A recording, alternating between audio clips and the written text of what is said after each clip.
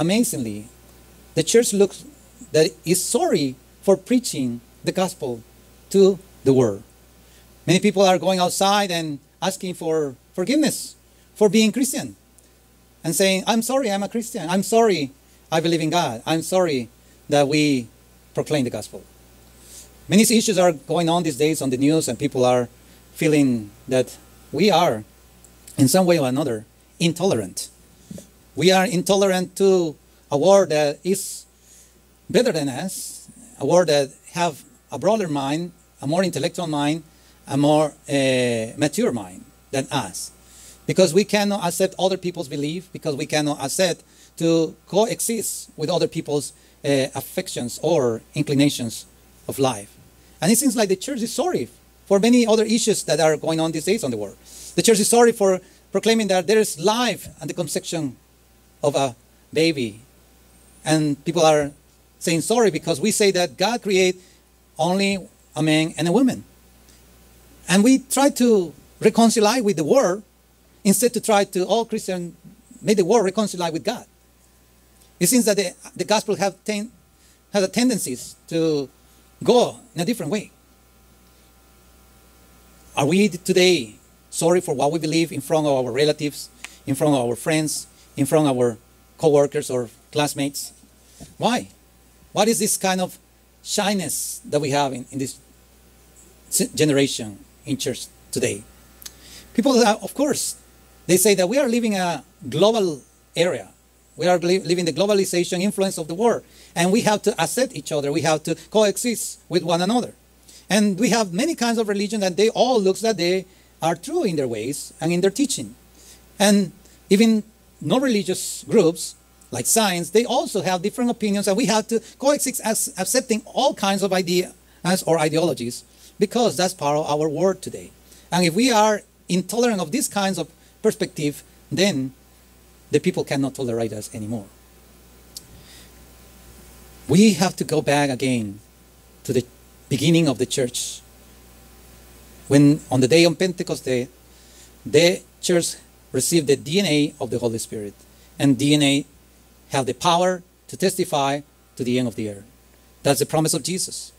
What we testify? We testify what God has done for us, what God has promised for us, and what God has done in the time that He was on planet Earth. In other words, we have to share the gospel. What is the gospel? By definition, we know the gospel is the good news. What is the good news? What kind of good news are we sharing to this world? But people, they don't see when we share the gospel, that's a good news for them. They feel they are persecuted, or we are just showing to them bad news, pointing to them that they are sinners and they need to repent. Perhaps the church have made a mistake to not present the gospel in a way that people can receive the gospel and open their hearts to the Lord and confess their sins in a way that they could understand God's will for their life. Many people, they just present an angry, all-fashioned God who wants to send his army to destroy people. They present a Jesus that is intolerant, exclusive in his message, and he doesn't have any other space for other ideas or culture or anything. What is the gospel? What is the good news? And why we feel sorry for preaching the gospel? Let me ask you this question personally. What are you going to do without the gospel? What kind of life you can live without the gospel? What is the good news for you? When do you receive this good news? In other words, if we don't understand that we are living by grace, under the grace of God every day, we are not living the gospel every day. We are not living the life that God brought us to live. I mean, whatever we do here in this world, whatever we become in this world, it's not for our glory. It's not for us. We are not here because we randomly or casually we were born. God planned our birth. God planned our life. And He gave us, with His plan, also the liberty, the free will to choose, glorify His name or deny His Spirit in us. We have a gospel that is a symbol of our debt to God for saving us, for having us in His holy presence, and for giving us the gift of the Holy Spirit. Do we have the gospel in our life today? Are we grateful for this good news? Are we devoted to pay back the price of this gospel, the price of this good news, that God came from the world, that God came to the world to save us and to take us back to heaven? So, what is the gospel? The gospel is historical. It's historical because it's the undeniable fact of history, even in non-biblical resources. Like in the book of Josephus and Tacitus, who were no Christians, they recorded about the history of the gospel. The gospel is also scriptural. The good news is about the death and the resurrection of Jesus Christ that was predicted, foretold, and prophesied in the Old Testament. The gospel is theological because it addresses the offensive nature of men's sins toward a holy God. The gospel is Christological because it's about Jesus. He died, he was buried, he was raised, he appeared again, and he promised to come back for us, for his church. The gospel is personal too. Jesus died for our sins. We agree with that. But this sacrifice must be taken personal in an appropriate way. The Apostle Paul will say to the 1st of Corinthians chapter 15 verse 1 and 2, I preach to you, which you also receive, in which you also stand, by which also you are saved, if you hold fast the word which I preach to you, unless you believe in vain.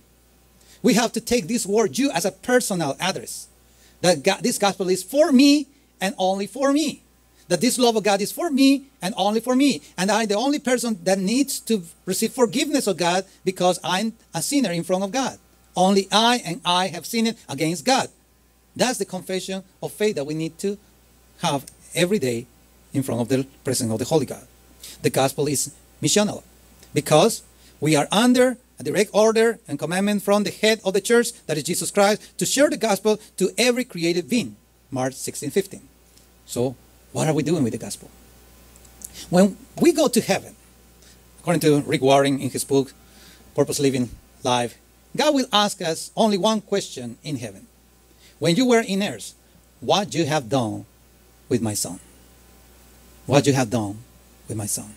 In other words, while we are here in planet Earth, what we have done, or what we are doing with the gospel of Jesus Christ. The gospel of Jesus Christ is that he came from heaven to earth. He lived a holy life.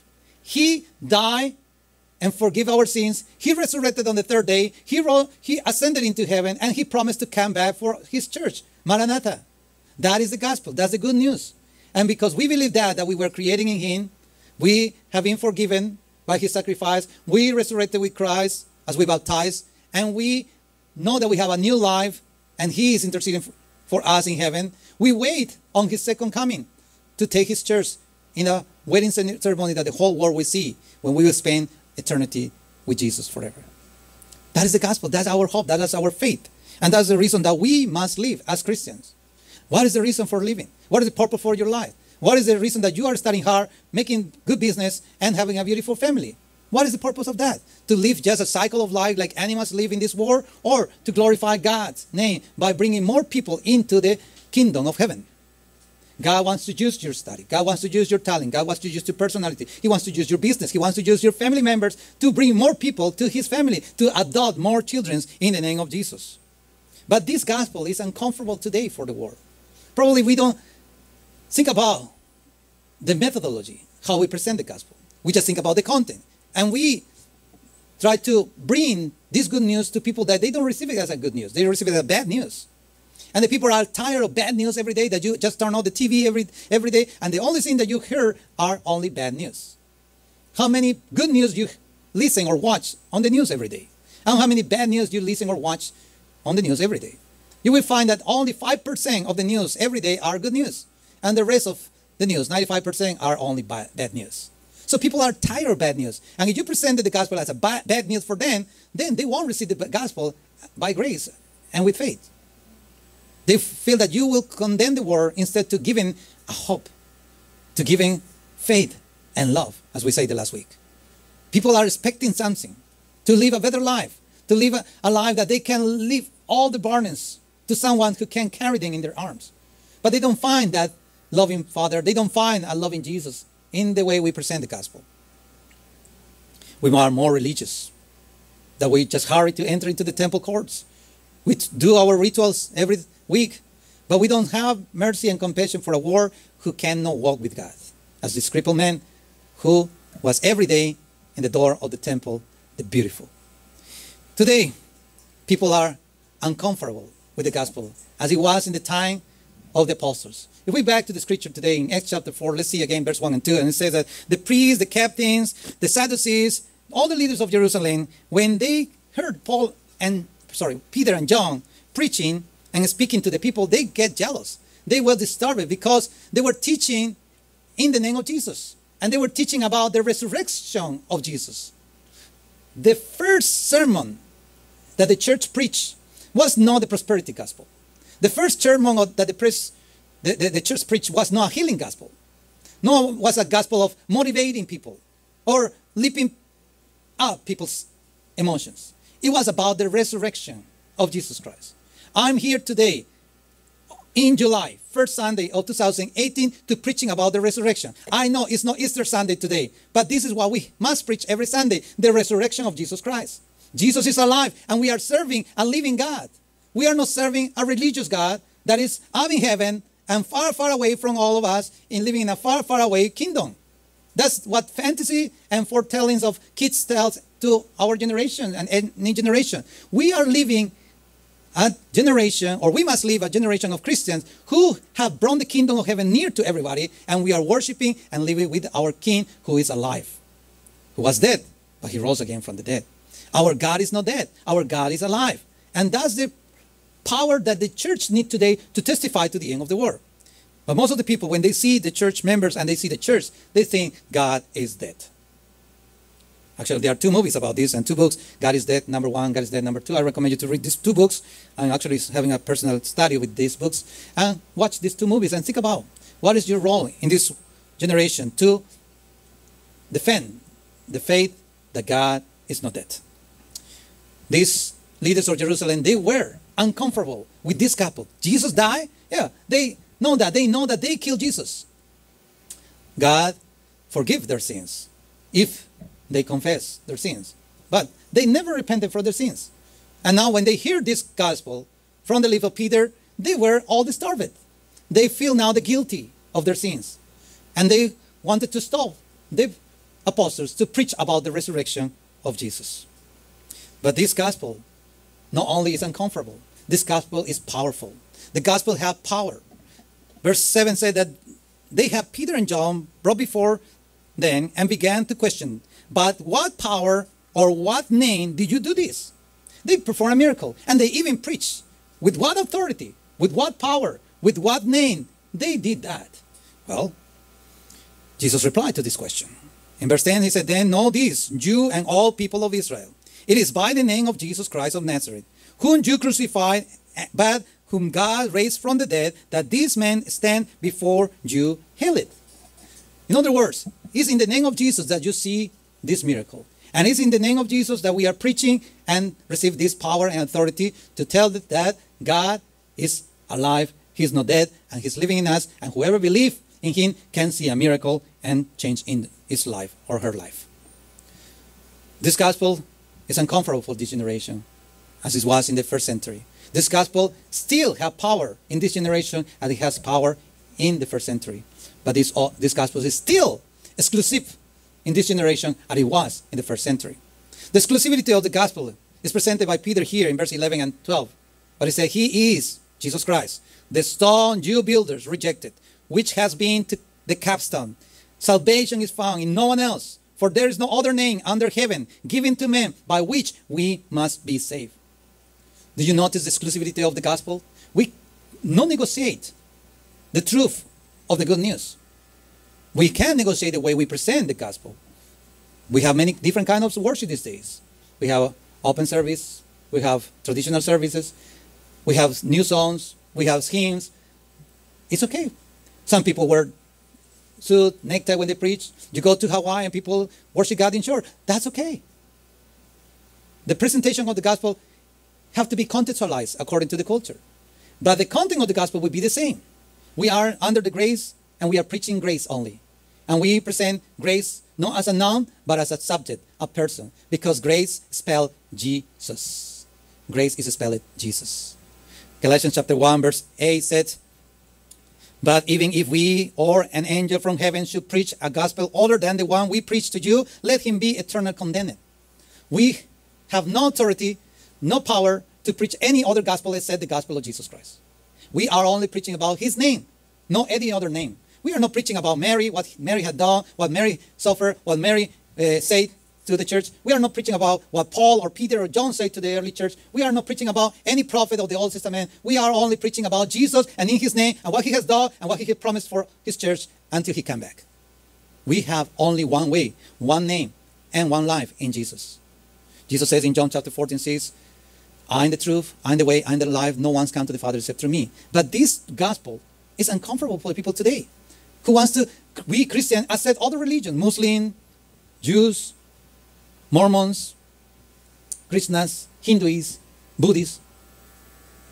In this new age generation, people say, if we Christians try to be exclusive, we won't be accepted in society. These same people who deny the gospel, these days in the news, they try to use the words to fight against us. Issues like immigration here in USA these days are now raising their voices against a government using the Bible. I'm not here to talk who make a mistake or who misinterpreted the Bible, but the point is that people who always deny the Bible now are using the Bible to fight back to Christians or what Christians believe.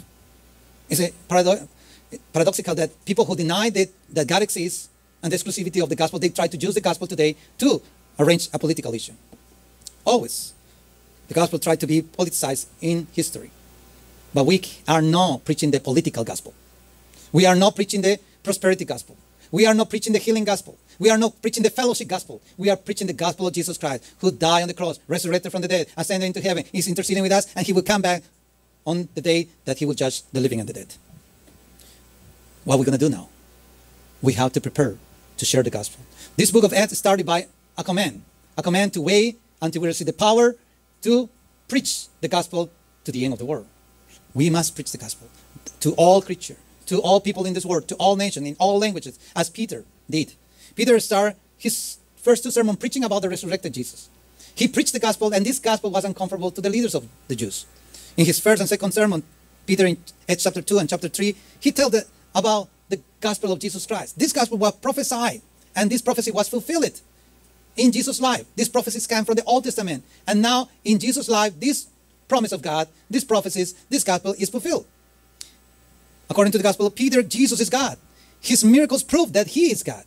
Also, Peter said that Jesus died on the cross, and he raised from the dead by the power of God. God raised Jesus back to life, says Peter in chapter 2 and chapter 3 again. God gave us gladness and joy and hope through this gospel. In chapter 2, he also said that God sent his Spirit from heaven, the promise of God. And we have now the Holy Spirit who is helping us to share this gospel. We must repent. We must be baptized.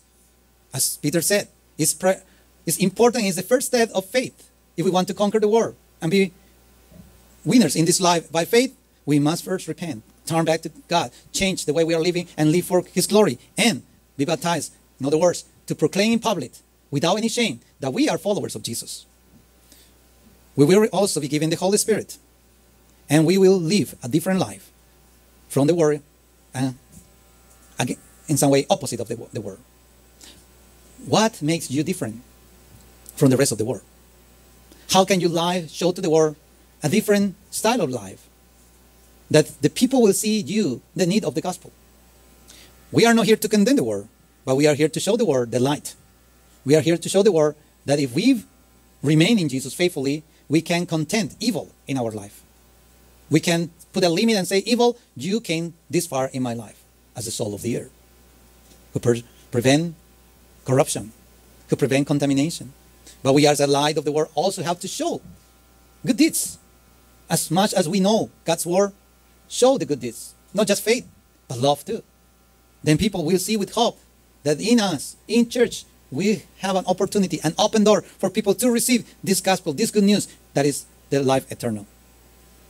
How can we do that? How can we be ready to share the gospel? What do we need as Christians? It's very simple. You just need to spend your time with the gospel. Spend time with Jesus. That's all that you need to do. In prayer, in listening to his word. Verse 13 said that when they saw the courage of Peter and John and realized that they were unschooled, ordinary men, they were astonished, and they took note. They took note that these men, these ordinary, unschooled men, they have been with Jesus. You don't need to go to a seminar to have a study of theology to become a witness of Jesus. Your witness comes from your daily time with God, your daily time in prayer, your daily time in meditating on God's word. First, for yourself, to have in yourself an assurance of salvation from this gospel, and second, to affirm your faith so you can stand firm, stand out for Jesus, to share these words with the gospel of peace in a peaceful way to those who ask you for a reason of your hope. 1 Peter chapter 3, verse 15. Are we ready to share this gospel? Or are we ashamed and sorry for this gospel? Paul says in Romans chapter 1:16, I'm not ashamed of the gospel, because it's the power of God for the salvation of everyone who believes, first to the Jews and then for the Gentiles. Are we ashamed of the gospel? Are we ashamed to share what we believe?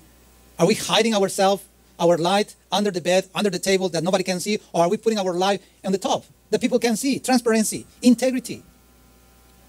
That's what we need today. That's the kind of church people are looking for. When John the Baptist, he was arrested for being intolerant, for presenting a gospel, the gospel of the Old Testament, to the Jews. The leaders of Israel and the king of the Israelites, the Jews, arrest John the Baptist for his boldness to condemn the king's sin and say, because in that time, Herod the king, he have committed adultery with a brother's wife, Herodias, and now they are living in adultery. And John the Baptist directly point out the sin of the king.